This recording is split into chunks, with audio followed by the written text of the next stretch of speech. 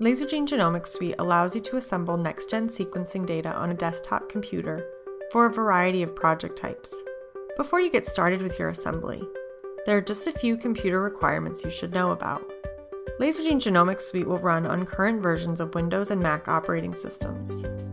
For reference-guided microbial genome assemblies, you'll need a dual-core processor, 8 GB of RAM, and one 250 GB hard drive for storing temporary files. This can be an internal hard drive or an external hard drive connected via USB 3 or eSATA. For larger reference-guided alignments and de novo transcriptome assemblies, we recommend a 4-core processor with hyper-threading and 16 to 32 GB of RAM. We recommend 16 GB of RAM for reference-guided genome and targeted resequencing assemblies, and 32 GB of RAM for RNA-seq and de novo transcriptome assemblies. You'll also need two 1 to 4 TB hard drives, one for storing input and output files, and one for storing temporary files.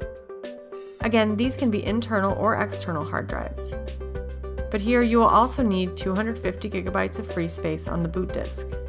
The exact amount of storage space for output and temporary files depends largely on the size of the reference sequence and the amount of sequence data.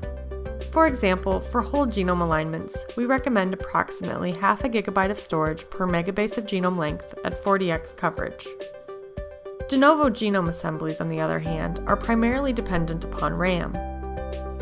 For these assemblies, we recommend a computer with a quad-core 3 GHz processor and 16 to 32 GB of RAM. The exact memory requirements will depend upon the number of sequences and assembled contigs. It may be helpful to monitor the task manager or activity monitor during assembly to make sure you have adequate memory available. If needed, you can reduce the number of input reads in your assembly to decrease memory usage. To do this, change the maximum total reads value on the Read Options page during assembly setup in SeqMan Engine. If you have any questions about hardware requirements for Lasergene Genomics Suite, please contact us at support@dnastar.com. We're happy to answer any questions you have.